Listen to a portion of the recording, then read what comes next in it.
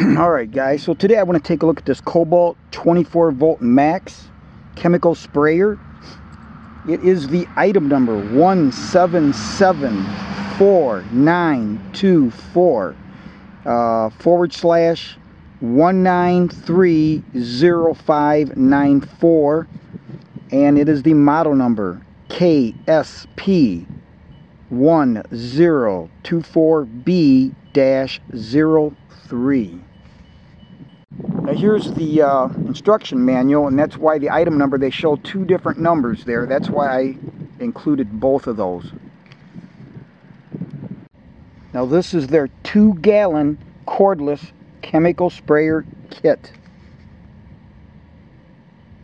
Now the specifications for the box is the hose length is 54 inches, flow rate 0.14 gallons per minute, maximum tank volume 2.11 gallons, and I'll show you what accessories come with this.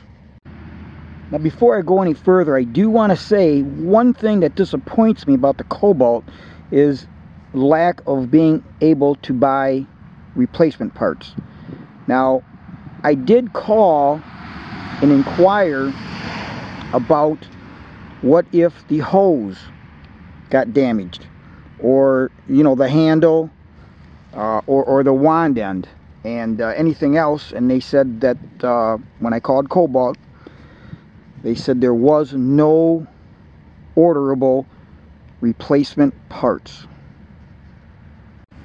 So as you see it here, this is the core unit. You have the base, which you put your fluids in, the top piece which has the pump switch and your battery compartment.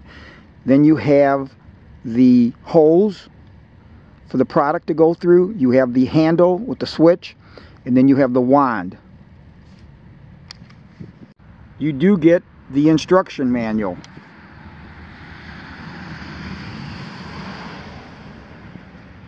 You get the battery charger manual.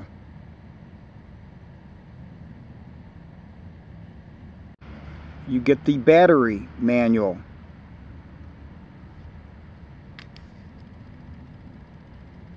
You get their 45-watt charger.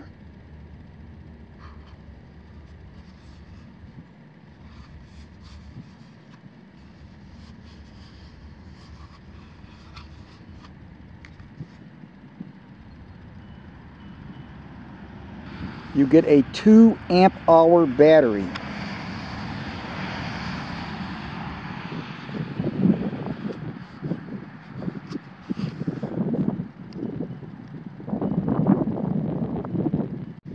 And you also get a strap for it, shoulder strap.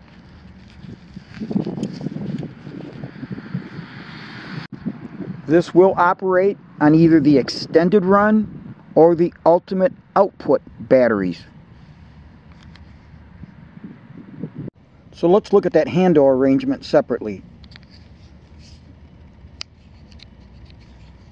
This end is what the wand would screw onto. This end, the holes would attach to.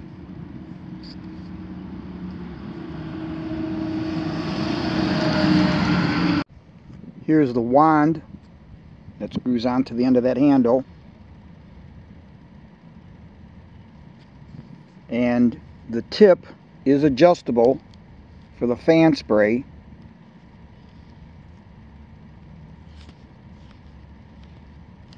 And it telescopes out, so you can unscrew this and pull it out.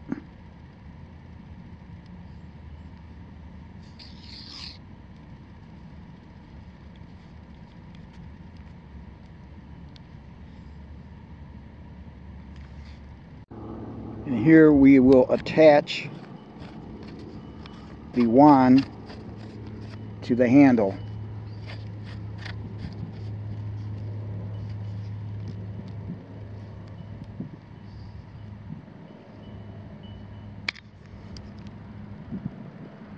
Now this is the hose that you get.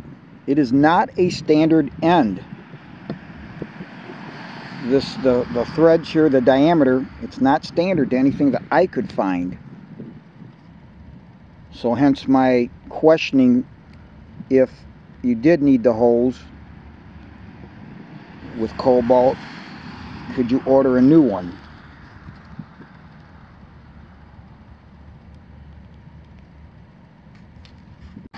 Here you'll see the hose attached to the end of the handle.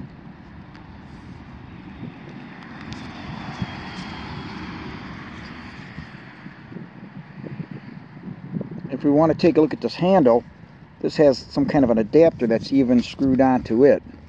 But this came with the handle.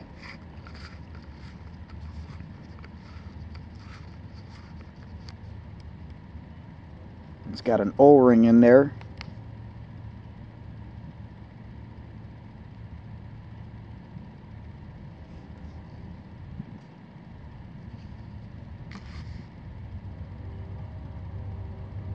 Here we're going to attach the hose to the outlet of the sprayer unit.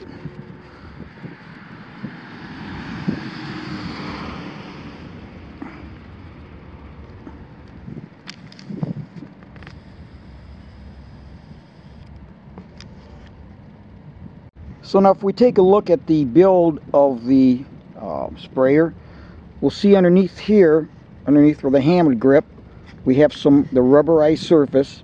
Everything else is whatever composite material that Kobalt uses in all their housings for their tools.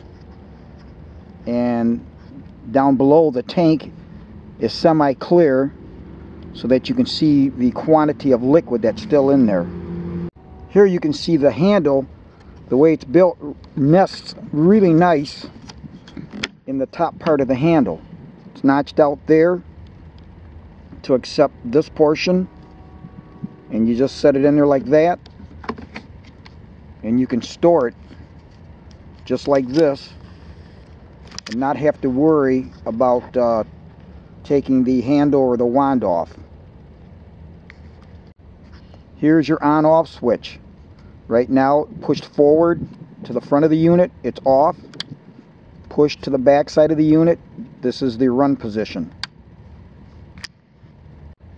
Here we have a graduated cup so that if you're mixing in any ratio, you could use this to mix. The bottom contains your gasket to seal this area, and then this of course is your filler neck to put your liquids in.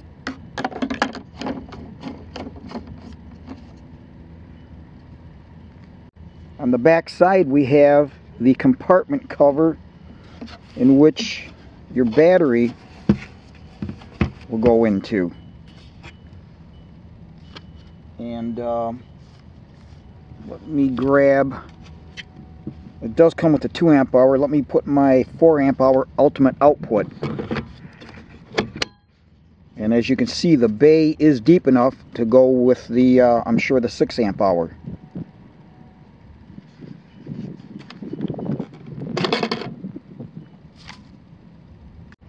Now there's no liquid in the tank at the moment. I had water in here and I took it out. I will be doing a demonstration. But with no liquid to pump out and you turn the handle on, you'll just keep hearing the pump. Now let me turn it on.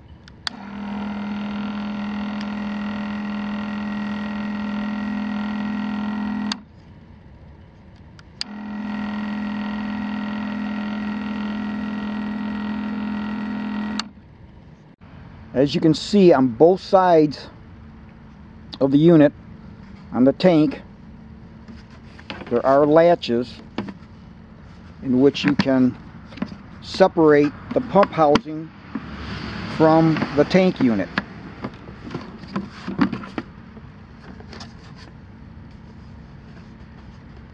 And this would be your suction hose that they give you. It feels like a silicone. It feels like a nice silicone.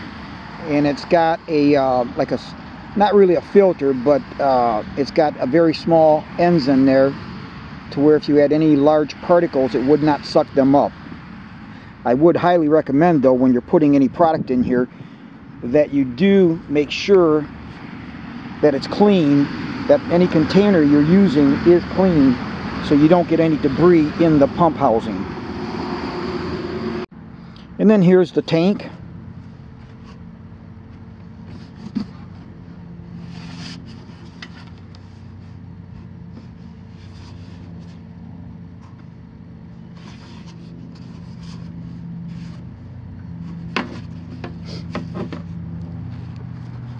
And to put this back on,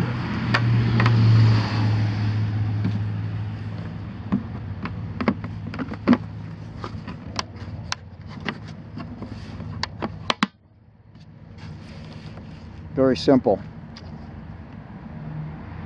Now what I'm going to use this strictly for is Simple Green, and spraying it as a cleaner when I'm using it on my car, the siding of the house, the engine compartment. I love Simple Green. I use a 50-50 mix, 1 gallon water, 1 gallon Simple Green. It's a beast. It works great. So this will not have any pesticides in it.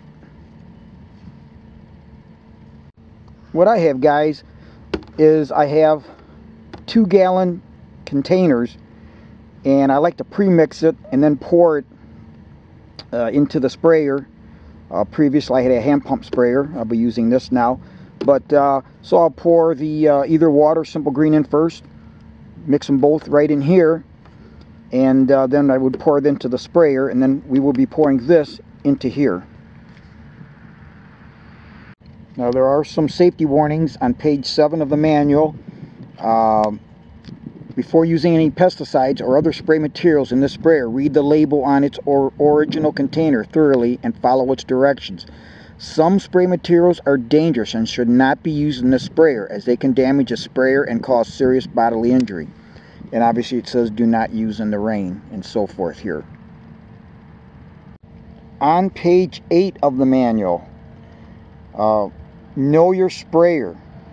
Very important. You want to familiarize yourself with that. But it does say do not use this sprayer with wood sealants or wood stains. So you can't use any kind of volatile materials. Strictly pesticides. You know, you don't want to use this for sealer for your wood deck or anything like that. And it says this sprayer can be used to spray the following thin liquids: herbicides, pesticides, and fertilizers, as well as mild liquid cleaners with pH levels between 5 and 10.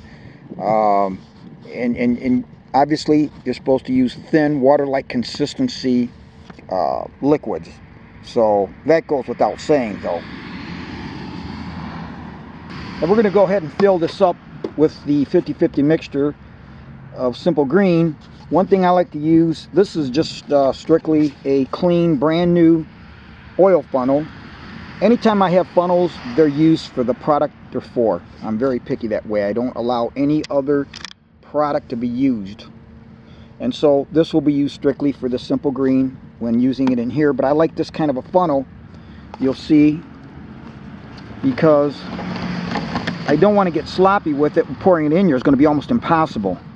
So by using something like this, it allows the liquid to go in. You can go in slow. It's got plenty of room to splash around and not get on your sprayer.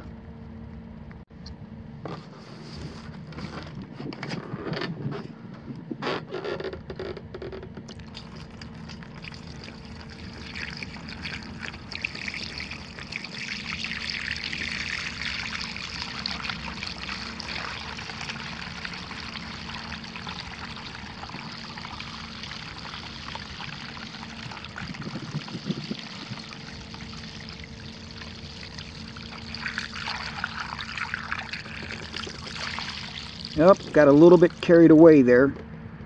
And I should have been a little more careful. When that's going in there like that, it foamed up. So I should have went a little bit slower. Alright guys, so now we've got liquid in there. So remember I said earlier, you could hear the pump keep running and running. So now, when I turn the switch on, you hear the pump run until it feeds your liquid, your product, into the hose, then it'll stop. But it's very important, as the manual says, When this thing is on, whether you're using the sprayer or not, your pump is still running using battery voltage. So let me turn this on.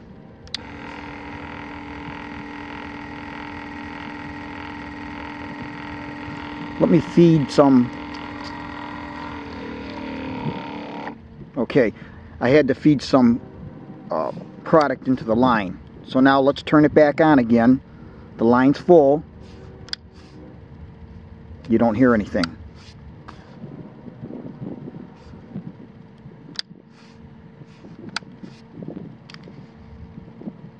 Now I'm not going to adjust the nozzle end because I've got it set the way I want it, the spray, but I'll go ahead and turn the unit on and hit the sprayer. And it's hard to see. It's hard to see the probably on film the fan, but I've got it set exactly the way I want it, so we're not going to change that. But now again, when you turn it on, you hear the pump run. When you turn it off, you don't hear it, but the pump is running, as I said earlier. So don't if you're not going to be using it, make sure you shut that off.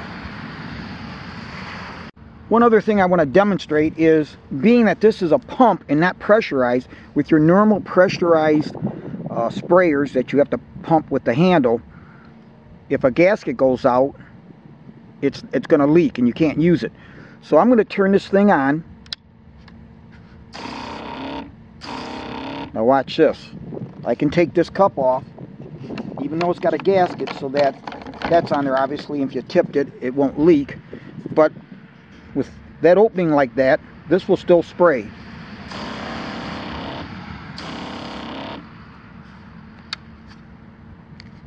So that's a good thing.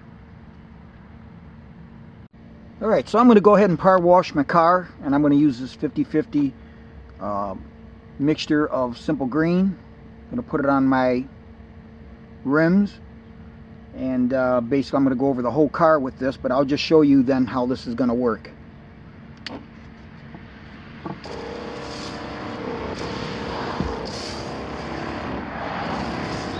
Now what I like about this gives really good coverage quick. Now one of the things that I noticed, and I couldn't get it adjusted, I didn't think that well, is if you're spraying pesticides, you want it at a small area.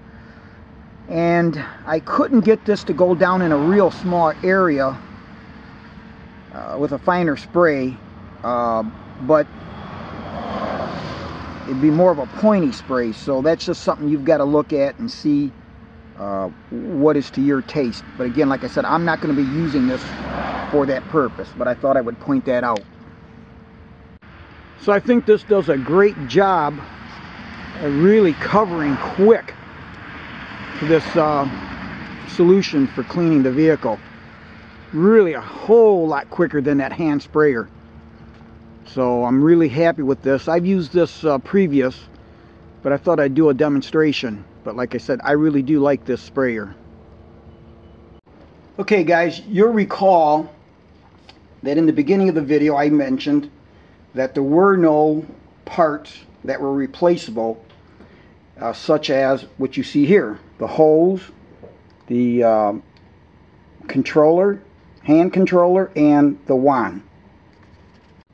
So I decided to try something just to see what would happen if this went to heck and I needed to, I still wanted to use my sprayer, but obviously it's useless without this. So I came up with something, and I thought I would share it with you just in case you'd be interested if this happened down the road. And again, I'm certainly not saying that it will, but you never know. Again, you could step on this, the dog could chew on this and damage it, and in such a case, then what would you do? You would need to get yourself a sprayer unit. I decided to buy this one here.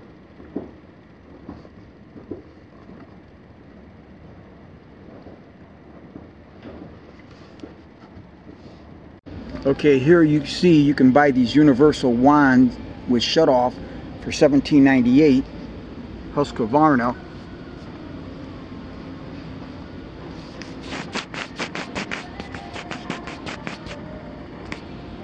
but I found it's cheaper. Just buy a small sprayer, get the whole damn tank and nozzle, and you can just retrofit this to fit the Kobalt.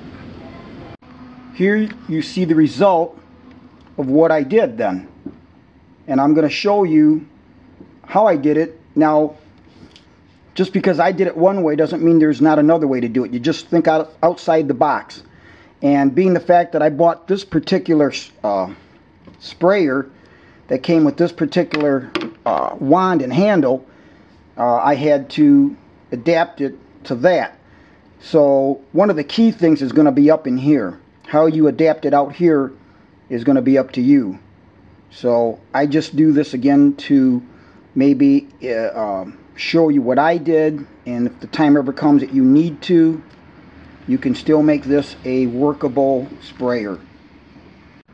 So let's begin at the beginning. Once I pulled this handle unit out of the new sprayer, I had to cut this end off. So this would have been the end that you see over here, would have been connected. I just cut as close as I could. This obviously would go into the sprayer that I bought, and this would be the pickup tube then. So that's the first thing I did. The next thing was the threaded outlet that is on the Kobalt unit. As I said, it was some kind of a bastard size. Couldn't find anything that would thread into it. One thing I did see, that it was just about 3/4 of an inch OD on the threads, as far as it was just a hair bigger. So that got me to thinking. So I have this hose from another project, quite a bit of it. It's a Daco 3/4 inch ID, 200 psi burst strength. And so I cut a portion of that to a given length that I determined, and that was going to be the interface that goes from here to whatever I was going to use on the other end. Now the one thing I had to do was take a utility knife and cut a chamfer on an angle around the inside, all the way around the perimeter, as a lead-in, so that it would be easier to then put on to that. So now by doing that, I was able to hold it on here and rotate it clockwise until it literally threaded on as far back to the housing. And it was that simple. Then I took an appropriately sized hose clamp and just clamped it down. Don't have to go overboard on it, and just clamped it down here to just give it enough so that it will not come off. Now guys, here is where you, depending on what you buy and the diameter of the hose that goes to your wand, you may be different than what I have here. So I'm going to show you what I did. The hose is what gets you to the next step, and then I'll show you what I put right here. Now that item is a nylon barbed fitting, 3/4 inch by 3/4 inch. So you have 3/4 inch barbed for holes, which is for 3/4 inch ID holes, and this end is threaded for male hose thread. So male hose thread is what I used in this case. It's different than pipe thread. Now I bought this at Lowe's. You can get stuff like this anywhere, but this particular item I bought at Lowe's. Now for my situation, I wanted to have, obviously you had to have the 3/4 inch barb fitting hose that was on here that goes into the hose. On the other side, I chose the male pipe threads because I used this brass, it's a 1/2 inch hose barb to 3/4 inch female hose thread. And this is what that looks like. Now this particular one happens to be 3/4 inch hose barb because I don't have another 1/2 inch. And then on the other side you see these 3/4 inch garden hose fitting threads. And there's your gasket, the rubber hose gasket. And that's basically two pieces here.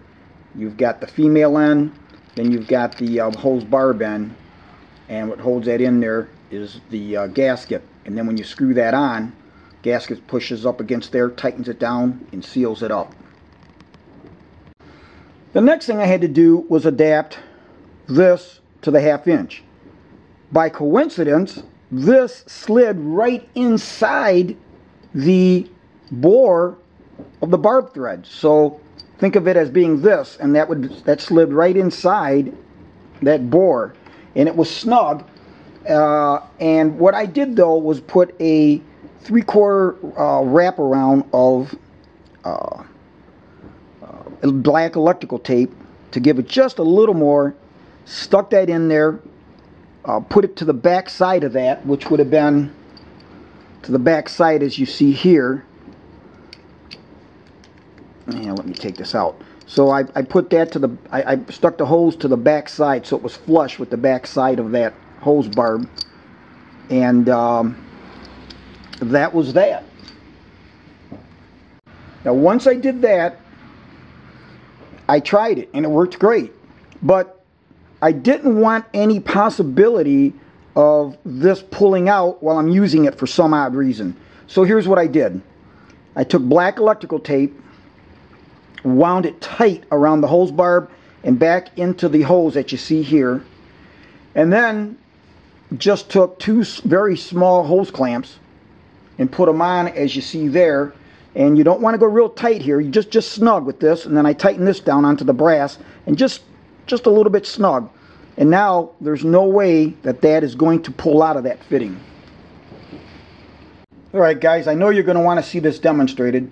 So I'm out in my garage right now. It's really windy and raining out, so I thought I would just spray this into the box of the sprayer unit that I bought to get this end. And so now we'll turn it on and we'll go ahead and spray it inside here. And then you can adjust the end here. I got it kind of tight. You can adjust the end.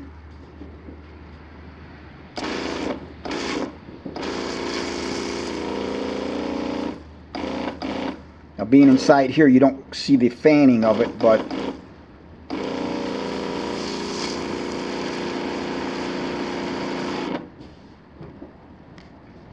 and as you can see, there are no leaks out of this. So I'm pretty happy with this retrofit.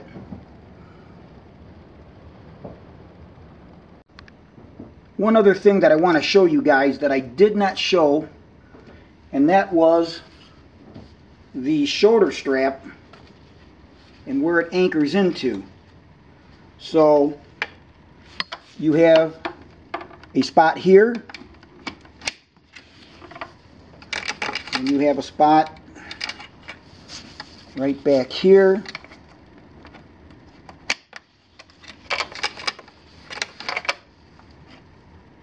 So that allows you to, if you're doing any extensive spraying, you can have a little more comfort instead of holding it. Now, as I said, guys, there's more than one way to do this job. This is the way that I did it. It's very simple, and it works. So if this ever did happen, now I'm going to go back to the original wand, but I now know that it is workable to come up with a workaround in case you do have issues with the original wand and hose. So I hope that was helpful, and I also hope you don't ever have to do that, but it's here just in case to show you.